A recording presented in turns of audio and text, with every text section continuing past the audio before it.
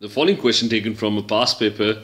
The question states that you have the stoichiometry of a catalyzed reaction is shown by the equation below. So there's a reaction given where P, which is a gas, and Q is also a gas. They're reacting to produce R, which is a gas, and S, which is in liquid state. And there's a reversible reaction happening.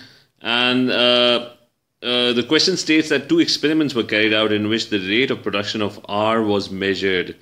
The results are shown in the diagram below. So this is the amount of R that is being produced. In the first experiment, R is being produced. Eventually, the amount of R becomes constant, and this constant concentration, this part over here, probably indicates that the reaction has achieved an equilibrium because the amount of R that is being produced. So this probably states that either the reaction is complete, or the amount of R has become constant because the amount of R that is being produced, it's the same amount of R is getting consumed again. So the amount of R becomes constant indicates that the rate of forward reaction, the rate of backward reaction are equal. So in experiment 1, equilibrium is reached. And then you have another experiment where the amount of R with respect to time is being produced at a slower rate. So this reaction is slower, the curve is less steep. So it's a slow reaction and it doesn't reach equilibrium. We don't know, it might reach an equilibrium at some point, but the amount of R is constantly increasing, which means that the forward reaction is happening at a faster rate compared to the backward reaction. Now we have three options with us. Which changes in the conditions might explain the results below? So what changes in the conditions in experiment 1 were done to get the results for experiment 2? So the first is a lower pressure was used in experiment 2.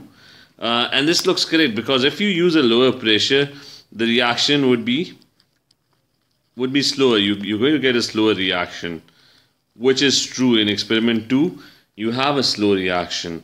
Then you have the second option is a different catalyst was used in experiment 2. Again, that would indicate that the reaction might be slow. So again, using a different catalyst would probably slow down the reaction. So this is possible. A different catalyst in experiment 2 might have slowed down the reaction.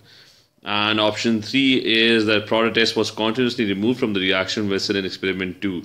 So if you continuously remove product S, and remember we're talking about the amount of R that's being produced. So if you constantly remove product S, the rate of forward reaction, there would be no change in the rate of forward reaction because the rate of the forward reaction depends on the collisions that are occurring between P and Q. So if you increase the collision or effectiveness of collisions that are occurring between P and Q, then the amount of R that is produced per unit time, that would increase or that would decrease.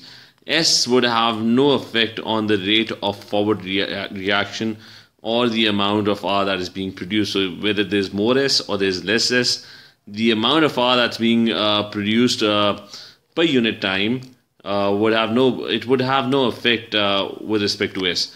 So I don't think that this option 3 is correct. And even if S is being removed, the equilibrium would shift in the forward direction, so more R would be produced. We are looking for reasons why the amount of R or the rate of production of R has slowed down. So this option 3 seems to be incorrect. So if only 1 and 2 are correct, the correct option according to the marking key is going to be option B. Only statements 1 and 2 are correct.